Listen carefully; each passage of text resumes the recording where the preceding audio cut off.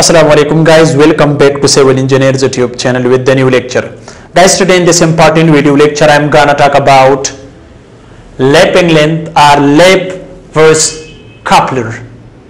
So many civil engineering students, they know if they are working on construction site or if they are civil engineering student, so they know what is lap or overlapping or lapping length of steel rebars.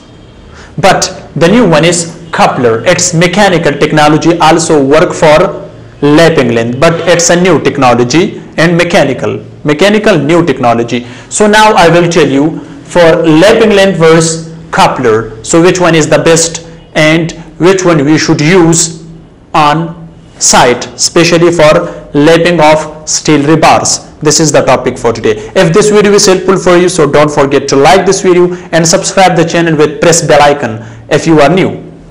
Guys, first of all I will tell you lapping length. I've already discussed in many videos, but you can see this picture, this is lapping length. But now watch a short video for coupler.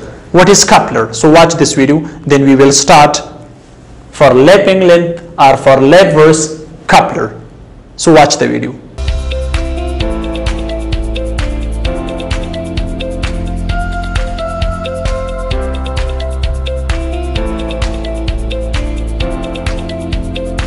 Now guys, I will tell you the first one is that is lap and the second one is coupler.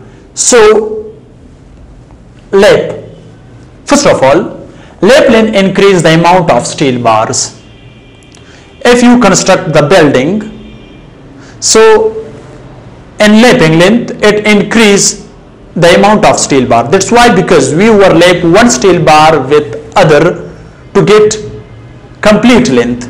Because for insufficient steel bar, we overlap one steel bar to another to get design length for structure, if that is beam, column or slab.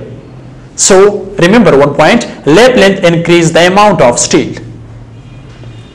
Second, laps double the steel, because one steel overlap with other, so it become double.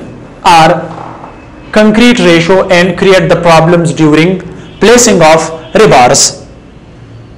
So therefore we should use the new technology, okay, but I am telling you for coupler. So guys, it increase the cost of construction. So it increase the cost of construction. That's why, because overlapping there we need more amount of steel bars, because there are more lapping length or more joints, okay. So it increases the cost of construction. The other one, lap can be opened during placing of concrete, because overlapping we bind with the help of binding wire. So therefore during or if a laborers are working on farm work, so during vibration of farm work or during placing of concrete bar or during placing of steel bars, it can be open. Lapping can be open on that time, so it can create a problem on site. So these are some problems in lap length. So now come to coupler, the new mechanical technology, okay, and you watched that video. So coupler is a mechanical connections between two pieces of rebars and continue the length of bar to get full or design length of structure. So now why we use coupler? Because it reduces the congestion of rebar with lap joints. It reduced the amount of steel bars, but lap length increase the cost of construction, and it's also lap length increase the amount of steel bar, but it doesn't increase the amount of steel bar, because coupler is for different diameters and its length is less. We don't need more steel for lapping, because this is mechanical technology, that is coupler, okay, and it's very helpful for lap length, okay. So it has more advantages, so therefore we should use coupler. Now the other one is rebar coupler are not dependent on the concrete. So you can use different grade of concrete, because it doesn't depend on the concrete. But here lap length is depend on the different grade of concrete. If the grade of concrete is low, so there we will increase the lapping length. If grade of concrete is high, so we will decrease the lapping length, because lapping length is depend on the grade of concrete or on the concrete, but coupler are not dependent on the concrete. It's promoting full strength and tension.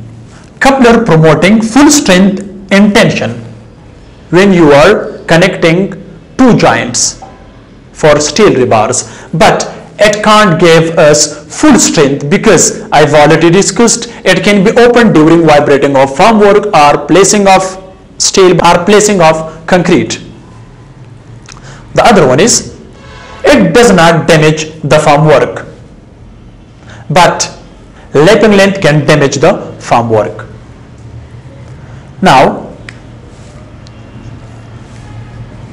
coupler can save or more cost saving as less steel will be used, but it can't save the cost of project, but more cost saving is less steel will be used. But here we used more steel bar because one steel bar overlap with others, so therefore it increased the amount of steel bar, but more cost saving is less steel will be used.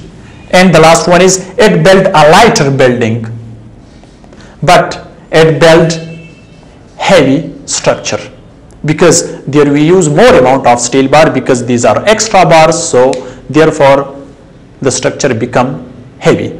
So guys, these are some useful information related for lap versus coupler. So if you have any question related with this topic guys, so you can comments, I will try to reply your answer, but I will tell you, use the coupler for connection of two rebars in RCC slab or beam and column, because you can get full strength of the structure. It can save the cost of project, and it can reduce steel amount, and it can promote the strength and tension. And rebar is not dependent on the concrete. Any type of concrete and any grade of concrete you can use in coupler work, okay? But here you can't. So which one is the best? I am asking from you. Maybe this one. So thanks for watching. See you in next video. Goodbye.